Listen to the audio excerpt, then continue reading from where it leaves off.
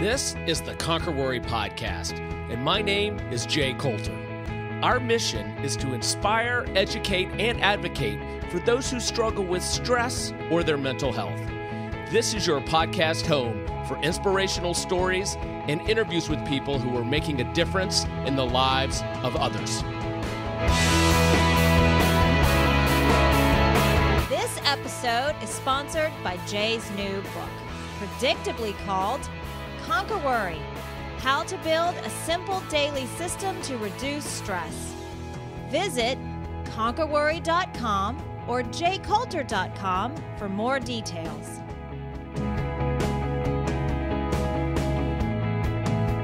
Thanks for downloading this episode of the ConquerWorry podcast. On this episode, we are going to share an inspirational story. The goal of this story is to provide hope to anyone who's found themselves with a life-threatening cancer diagnosis, and specifically a pancreatic cancer diagnosis. This is the story about beating the odds and surviving cancer. Joining me is pancreatic cancer survivor Anne Shafer. Anne, thanks for coming on the podcast. You're welcome, Jay. I'm happy to be here. Now, I'm sure that if you have downloaded this episode, you are probably familiar with some of the statistics around pancreatic cancer. You know, I'm taking these from the website pancreatic.org, which is a great resource. Pancreatic cancer is the third leading cause of cancer-related death in the United States. Pancreatic cancer also has the highest mortality rate of all the major cancers, and the average life expectancy after diagnosis with a metastatic disease is just 3 to 6 months. So if you're listening, I know that you're scared for yourself or someone that you love. And that is why Anne has agreed to come on this podcast and tell her story. So Anne, before we begin, let's go and learn a little bit about you before you got sick. Tell us a little bit about yourself. Tell us about your family and what you did for a living.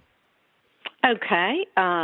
Well, I've been married for 36 years to Jeff, and we have 3 great children, 1 daughter-in-law, and 4 of the best grandchildren in the world. We're a very close family, and basically our life revolves around family activities. I was a special ed teacher for 31 years, 25 of those years at our neighborhood elementary school. So my children grew up in the school, and the school has been a very much a center of life for us. So the last thing I was expecting in August of 2015 was to retire due to pancreatic cancer. Yeah. On July 29th, 2015, I was preparing my classroom for a new school year. I was going to be out of school for a few weeks in the fall due to a knee replacement surgery that was scheduled for August 5th. I hadn't been feeling well, but just thought, this is because of my knees, and I was having difficulty walking. So it was something very unexpected to come up. Mm-hmm. And did you have a family history of cancer? No, we had no family history at all, and that's why it was even more surprising. It was very unexpected. I became very jaundiced, and immediately went to the doctor, who immediately scheduled a CT scan the next day. At that time, my bilirubin was about 19 and rising, and I was sent to a gastrointestinal doctor. That very day, the doctor operated and placed a stent in my bile duct to do a biopsy.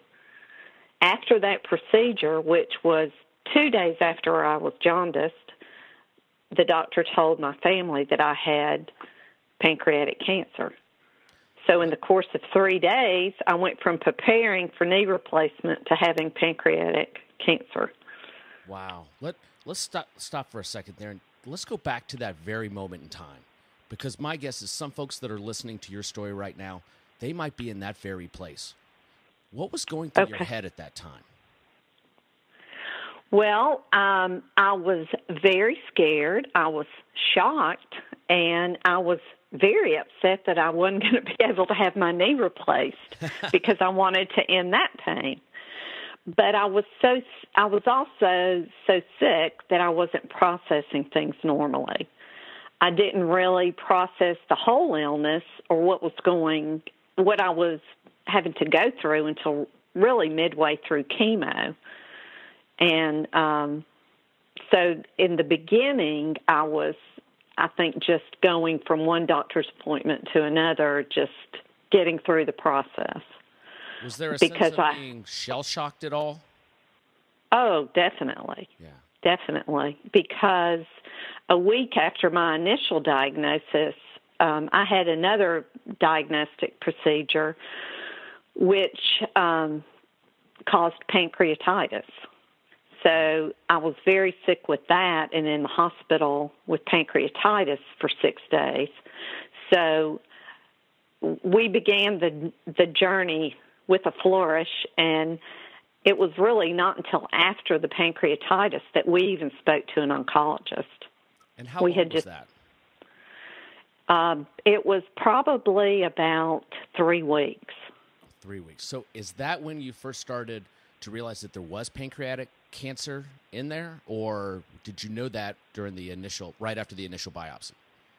We knew that right away, right after the initial biopsy. But in making one doctor's appointment and one diagnostic test after another, I was basically just getting through each day. I'm sure. And then when I got pancreatitis, that was very severe. And even when I got out of the hospital, I was still very sick for probably about 10 more days. So then we got to the point of, okay, now we've got to see what we can do about this pancreatic cancer. So for somebody that's in that spot where they get through the initial shell shock, and they're trying to come up with a care plan, a treatment plan, they also have to go through the process of determining who they're going to tell. Is there any recommendation you have, having been through that process, that you could give to somebody who's going through the decision process of whether A, to tell people at all, and B, who to tell? Actually, for me, it was not a decision whether or not to tell. I did not have a problem sharing that information. Our family grapevine works quickly, as does the community grapevine. I was not hesitant at all to tell people, and I think that it's important to share what you're going through because you need support. You need the support of your family, your friends, and your employer and your work community as well. Okay. So clearly your advice is tell everybody because you need the support to get through this. Yes, yes. Now, was it difficult to talk about? I wouldn't say that it was difficult to talk about, but you do get tired of constantly talking about cancer. There are other things to be discussed. So my son set up a Caring Bridge site to keep family and friends informed, and that was a very valuable tool to keep all communication open, yet my husband, children, and I didn't have to constantly tell the same story.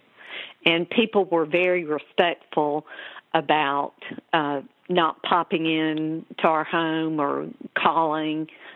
People were very respectful of that, of our privacy. And, people want to help and want to know what they can do. So Caring Bridge is a great resource to help you in that realm. So to be clear, if somebody is going through this process right now, calling every day, showing up unannounced isn't very helpful, but showing support through resources like Caring Bridge, where the patient can then see that they were paying them some attention, is the better process for the patient. It really is. It really is. Send a card. I had a close friend who set up a process called Meal Train, where people could sign up online to bring us a meal. And that was great. People would bring a meal and put it in a cooler outside our door. So that was another great resource for people showing their care and concern, yet we didn't have to constantly be entertaining people. Sounds like you had a great support network through this process. And I really did. A lot of great resources. Now, in hindsight, is there anything else that would have helped you through that maybe your network just didn't think of? I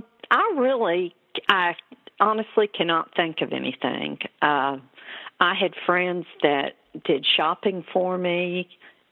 Wow. If I needed anything I needed, I had somebody I could call on. I'm very lucky that I have a great support system here. Excellent. All right. So far we know that if you've just been diagnosed, it's best to tell as many people as you can to get the support network. Part of the support network, you want to make sure that you have the resources to communicate so you're not always disturbing the patient as they go through their journey through the cancer process. And the caretakers. Or caregivers, they have a very large task as well. And so all of these things are helpful for the whole family. Okay, great. Now, as part of your treatment program, you were eligible for the Whipple procedure. Yes, I was. So for people who were, just diagnosed, they're just maybe becoming familiar with the option of going through the Whipple procedure, could you just at a general high level tell a little bit about it? Okay. The Whipple is a very serious operation. It is the removal of a section of the stomach, all of the gallbladder, and the duodenum, the head of the pancreas, and the bile duct. Your digestive system is basically rerouted, and your whole body system has to adjust to this change. From the beginning, my oncologist told us that the Whipple was the only possibility for a cure of pancreatic cancer. I was anxious about having the Whipple, but I was lucky that I was a candidate for the Whipple because all people are not. Mm-hmm. Prior to having the Whipple, I had to have chemotherapy and radiation. So I began my treatment plan the end of August, but I didn't have the Whipple until February 3rd. Okay. So the goal was to get to the Whipple. To get to the Whipple, that's correct. Okay. Now, initially, I was with a different medical practice, and they wanted to do the Whipple first and then do chemotherapy and radiation. We were concerned about that because of the seriousness of the Whipple procedure and the time that it takes to recover from that. So I would have had the Whipple and then chemo and radiation. When we went to our second medical team, that's when we came up with this plan we felt comfortable with. And that is one thing that I would advise people, get a second opinion. Don't be afraid to get a second opinion.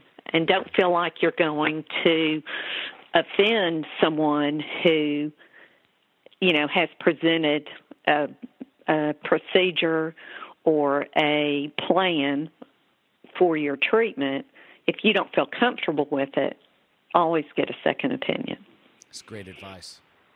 That's great advice for whatever you're going through in life. But something as serious as this, when your mind is overwhelmed by the stress and anxiety of the situation, I imagine it's easy to get lost in the dogma of a doctor having all the answers. And what you're saying is don't use that as some type of bellwether. Make sure you get multiple opinions. Right. So that's very important. Another very important part of your treatment plan is to keep a medical journal. We kept a journal of every doctor visit, every treatment, doctor's directions and medications. We kept a running list of questions to ask our doctors. I usually had someone with me at every doctor appointment to record what was discussed. Jeff kept a running list of medications, and at one point we were tracking about 30 medications that I was on, off and on. We set up a filing system to keep track of paperwork, billing, and insurance, and information about pancreatic cancer. Another helpful tip is to ask your medical insurance company for a caseworker. I had a caseworker assigned to me immediately by our insurance company due to the pancreatic cancer status, and she has helped resolve several billing issues with the hospital and other providers. So it really, if to stay organized and keep on top of all information is very important.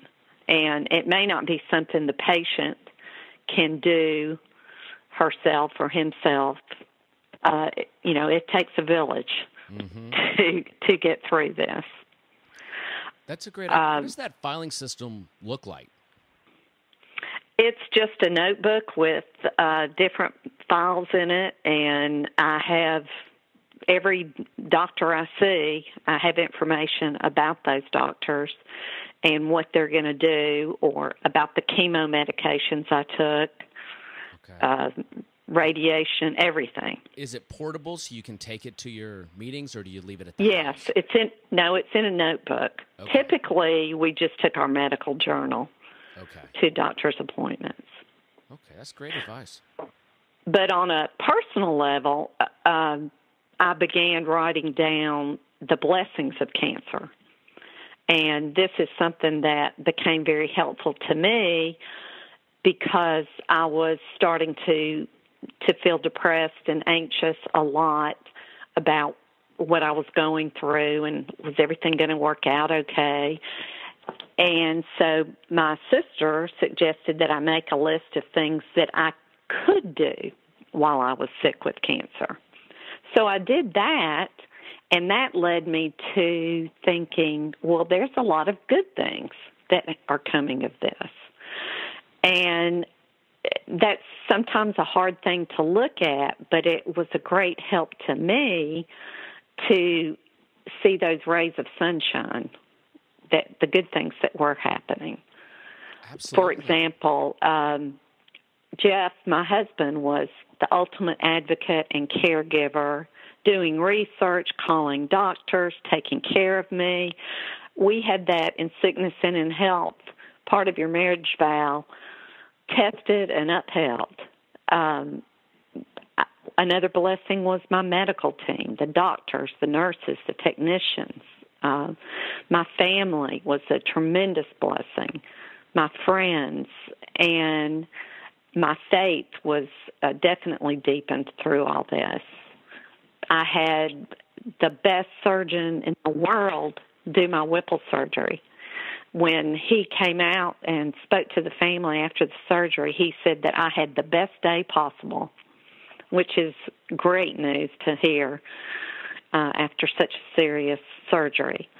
So I would recommend that people try to find some positive things, because your mental health is just as important as your body in getting through this, because it is a journey, and it is very difficult at times when you feel bad to see anything good.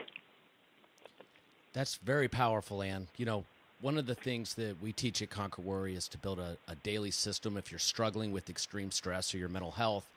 And one of the things we suggest people add is a journaling and looking for the positive things each day, exactly what you did.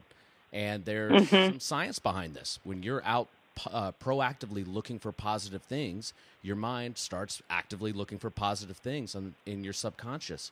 So I can imagine that was very helpful, and that's great, very pragmatic of you to do that. Well, it helped a lot, and it especially helped in the long recovery period after the Whipple.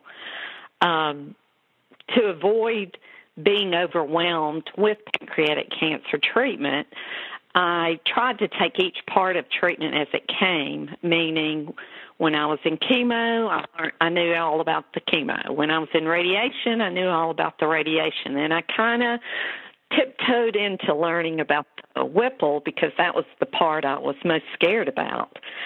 but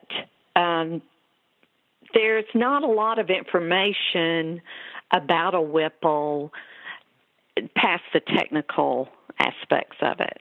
Mm-hmm. So the post-Whipple period was a difficult time on physical and psychological levels, so it was very helpful to have those other systems in place that we already had.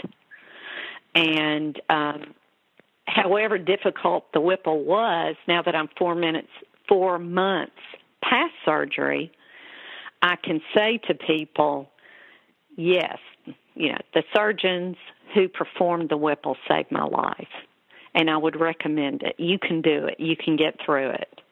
Have it. If you're a candidate, have the Whipple, because it will definitely save your life. So I think I heard you say, I just want to clarify, that you were able to compartmentalize each stage of your recovery process. Did I hear that? That's correct, because without doing that, if I started thinking about the whole treatment plan, I was completely overwhelmed. That's great advice. So we just took one part at a time. That's great advice. All right, so we've talked about how this can be mentally overwhelming on many levels. And I imagine the roller coaster you went through emotionally was very dramatic. At first you were very sick, so maybe it was more of in the moment. But when you had those moments where maybe the pain was not as intense, the emotional pain, I imagine, was easier to recognize. What is your advice for somebody that is going through that emotional roller coaster besides the compartmentalizing and the positivity journal? Do you have any other thoughts for them?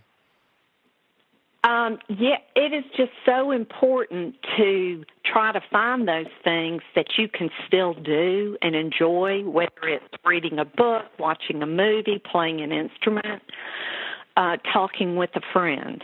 I have a couple of very close friends who I could call in tears, and they would be right over. And we could sit and cry and talk about how terrible it was and then move on. So it's just so important that you can identify the things that will help you. And until you know those things, it's just trial and error to see what will help you.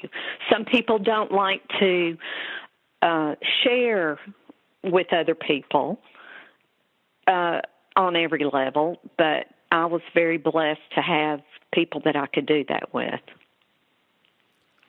So, Anne, as we wrap this up, and just as really a thought exercise, because you've been through so much, you have beaten the odds, you've been on the roller coaster, what would you have done differently throughout the process that might help somebody listening to this recording today that's just about to start the journey?